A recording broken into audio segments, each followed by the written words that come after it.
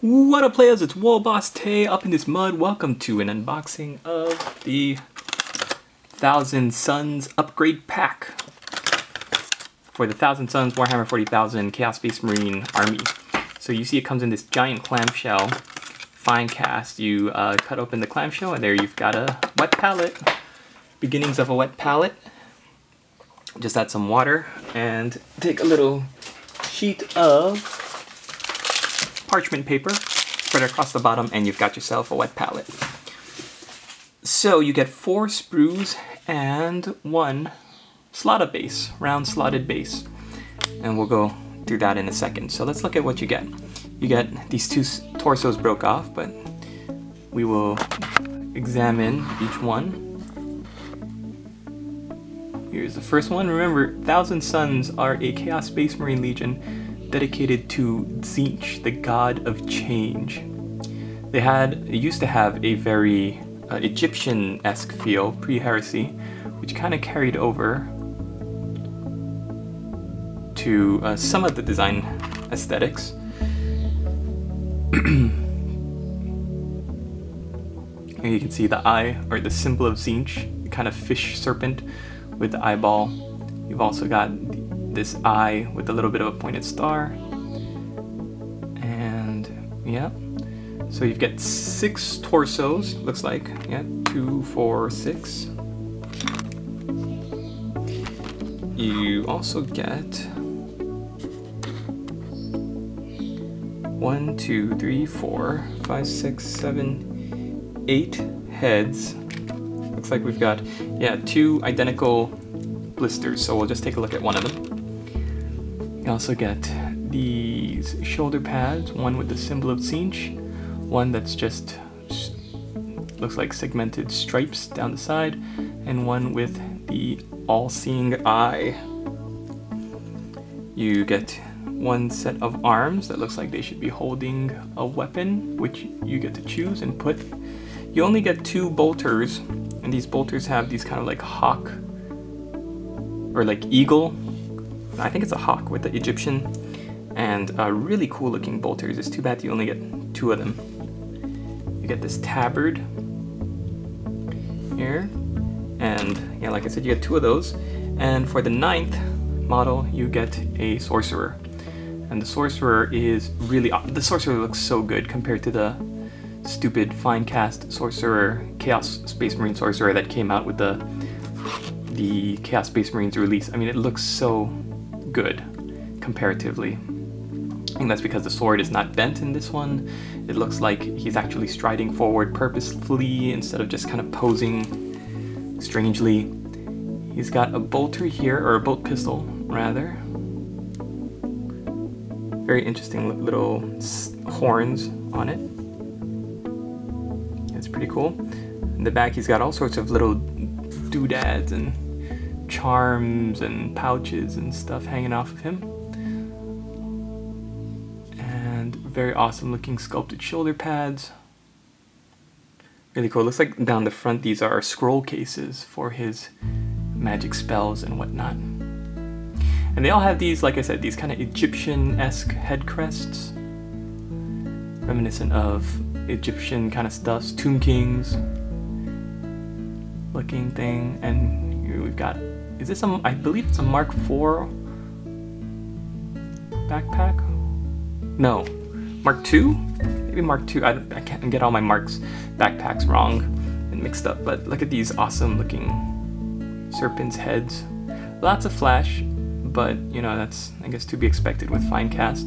What's good is I don't see any real defects with the sculpt or the mold. Looks pretty good. So altogether, you should be able to build up 9 Space Marines of 9,000 Sun Space Marines, and that is because 9 is the sacred symbol of Tzeentch. So if you saw my Death Guard squad of Nurgle, 7 is the sacred number of Nurgle. So just like that squad comes with 7 guys, this squad comes with 9, or the options to build 9. You're gonna have 8 Chaos Space Marines with the Thousand Suns heads, and you're gonna be able to split up like this bolt gun here, the arms. You're gonna get a tabard to put on one of the guys different arm, shoulder pads. So you mix and match and you're going to be able to come up with something cool. So we'll do that right now. And let's, first thing I'm going to do is I'm going to cut all these pieces out and I'm going to wash them with soap and water, warm water and dishwasher soap. And then I'm going to let them dry and then I will glue them together and we'll see what we come up with. Alright players, we are back and here is my completed Thousand Sons squad. I already put up pictures on Facebook and Google+, so if you haven't seen those, you could check those out for close-ups and all that. But let me describe to you what I'm going for, fluff-wise. I'm really excited about Graham McNeil's novel, Thousand Sons. It tells about the pre-heresy Thousand Sons and just how they feel like they were really trying to do the good work of the to bring humanity together and to progress them forward into enlightenment and knowledge by diving into the warp and studying all of that stuff. And in that hubris and that vanity, they kind of plant the seeds for their eventual downfall. So what I wanted to do was show off a squad of Thousand Sons in 40k that is a little bit different and almost kind of progresses the storyline of the Thousand Sons, if that were to be possible. So in the universe, Ahriman, the main chief librarian sorcerer, he creates this spell, this massive spell to keep the mutations from spreading throughout his legion. But what it does, instead of curing the mutations, it does cure the mutations, but instead of doing it like he planned, what it does is it reduces everybody, all the normal Marines who do not have psychic powers, it reduces their bodies to dust. It seals their armor and it makes them like lifeless husks where they strip their soul and their personality and everything away. And pretty much they become like automatons and robots. They don't have any personality, they're not able to communicate, they just listen or take orders from these sorcerers, aspiring sorcerers now, in these sealed suits of armor. And as soon as the armor is broken or breached, then their spirit, the dust flies away, the spirit flies away. And that's why their motto now, or their battle cry, is "all is dust." And I don't even know who says that since they don't have voices, but they're pretty much like ghost armor. So each squad has one of these guys, a aspiring sorcerer. And it looks like the Force Sword is the way to go now. Force Axe, not so much, and they have a Force Stave that they could use, but the Power Sword seems to be the best choice, looking at the tactics and stuff.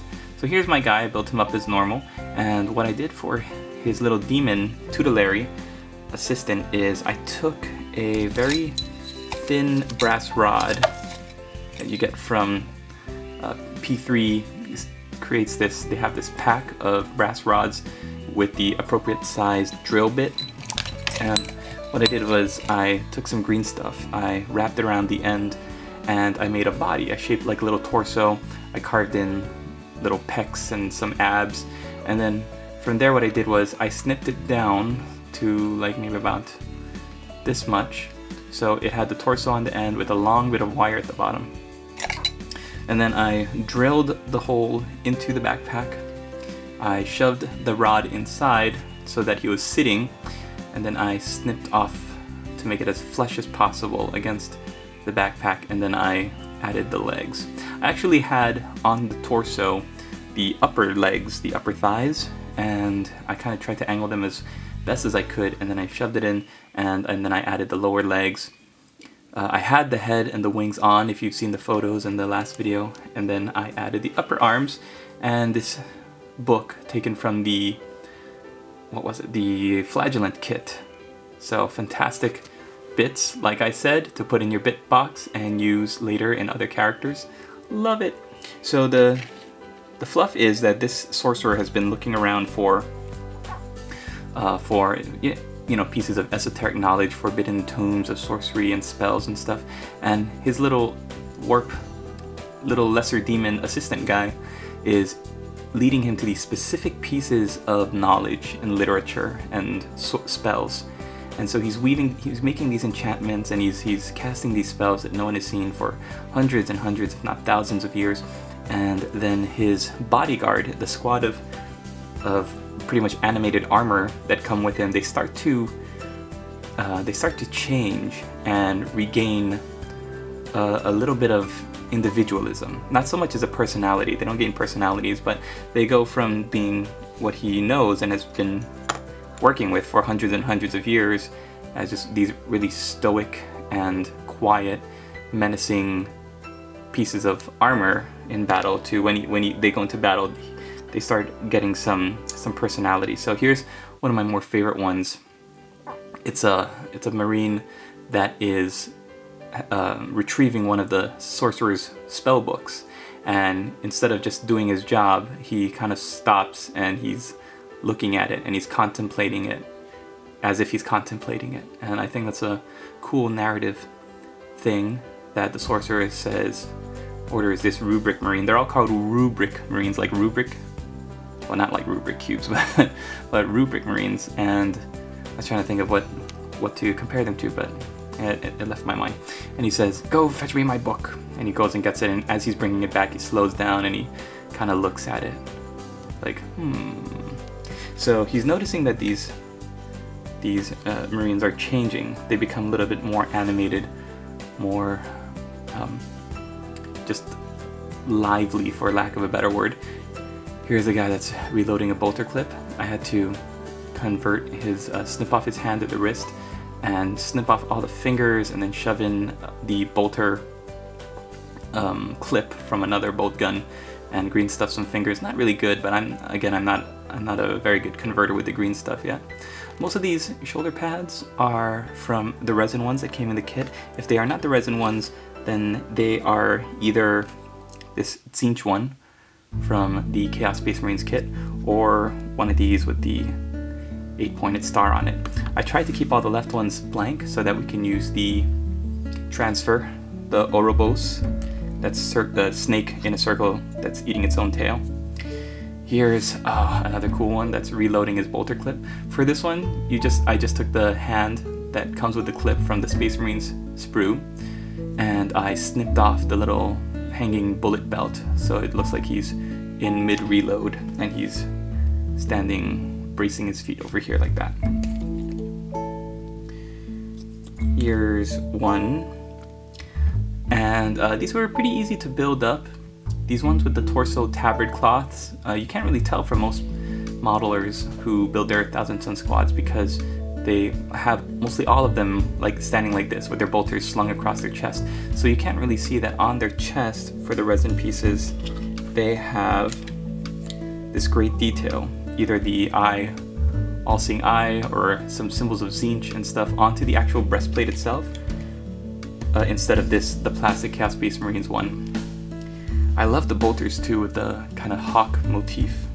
Somebody on my Facebook mentioned the Cromlech conversion kits, and man, I took a look at those. They look so good, the Stygian heads and shoulder pads, and I might want to pick those up for some pre-heresy, or maybe Chosen would also be a good kit to use these on. I like this guy because he's bracing as if he's firing, actually firing instead of just holding his bolter slung across his chest. Here's another one that seems to look like he's just finished firing and he's scanning the immediate area, ready to fire again. We use these resin fine cast arms, which, I mean, you don't need. They don't add anything. If you don't use those and you use the plastic ones, it's fine. They do have some gemstones on the gauntlets though, so that's pretty cool. And here's my favorite one, this last guy, who I imagine is like in mid-battle and he just killed somebody and he just throws his arms to his side and throws his head back and like he's howling or like he's reveling in the battle.